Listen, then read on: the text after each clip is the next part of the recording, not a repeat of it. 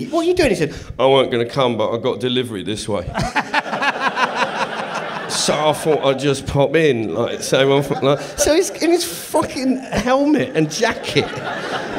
And he's got a parcel on the back of the bike. And it was the weirdest funeral, because I remember at the end of it, we came out, they wouldn't let us turn the music up, and so there was a bit of a tussle with the people who ran the crematorium. And as we came out, I was talking to one bloke called Tony, and I just went, oh, that was a good old scene off, that was good. He goes, yeah, we've put a couple of golden joints in the coffin. I said, what do you mean? He said, golden joints, so we've got everything in them. They've been soaked in everything. We've got E, we've got Coke, we've got swag, it's fucking everywhere. And he started to walk off, and I said, where are you going? He said, downwind.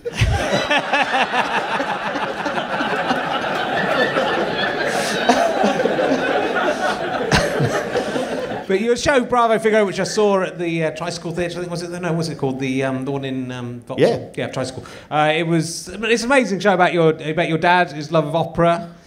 It kind of resonated with me because my granddad, who was the husband of my grandma who just died, was a builder, and he was massively into opera, and he was furious, and all of his friends on the building site would go, you don't really like that, you're being pretentious, you don't.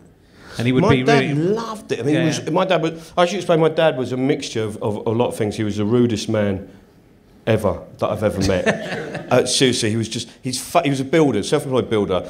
Used to be a Methodist lay preacher, and completely into opera. Left school with no qualifications. He was a real sort of mixture of stuff. His favourite swear word, right? He would lean out we used to have a comma van. He'd lean out the van. His favourite swear word was, "Oi, cunty bollocks." That was his favourite. And if he was being affectionate, he'd go, oi, come on, toffee bollocks, down here. And toffee bollocks was the affectionate, and cunty bollocks was the unaffectionate. And so he was just the most. I used to do a routine about him heckling the anti-choice protesters outside clinics, which he did because my mum used to be a nurse. She used to be a midwife in Glasgow before abortion was legal, and so she kind of dealt with that reality of it. And she's militantly pro-choice.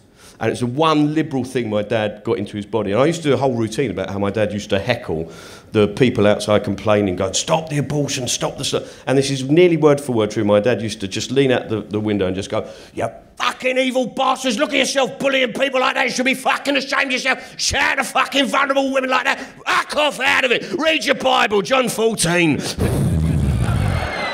And it was just remarkable to see. It was just fucking remarkable. And he was sort of full of kind of like bib